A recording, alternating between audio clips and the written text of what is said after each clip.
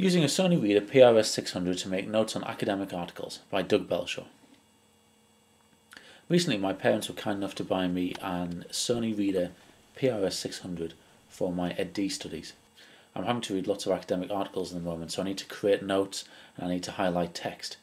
Here you can see me using the highlighting text feature of the Sony e-reader, and I'm highlighting some text and I'm going to add a note. Once I've highlighted the text, I turn off the highlighting tool and I tap on the text, and I've got a choice of making a note by drawing or by keyboard. For this one, I'm just going to make a handwritten note, which I find faster. It's going to be a bit scruffy because it's facing you instead of me, but I'll just put this as a note, press done, and then I can do the same again but for the keyboard version. So I highlight the text that I want, and once I've highlighted that text, I do the same thing again, turn off the highlighting tool, and when I've turned off the highlighting tool, tap on the text, and I can choose the keyboard option this time, and it just puts a virtual keyboard on display and you can type in whatever you want. I find this a bit slow, so that's why I like the handwriting version.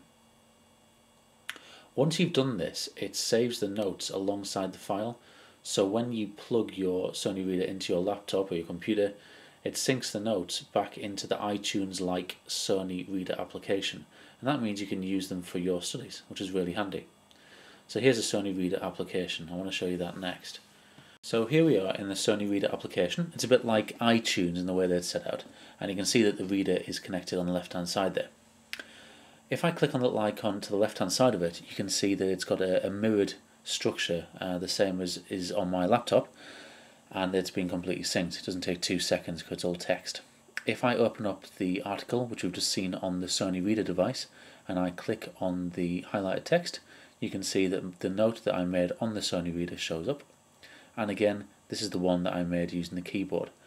So I'm finding the Sony Reader a really useful tool. It means I don't have to print out lots of articles, it means that I've got everything with me and I can make notes quickly and easily on the go.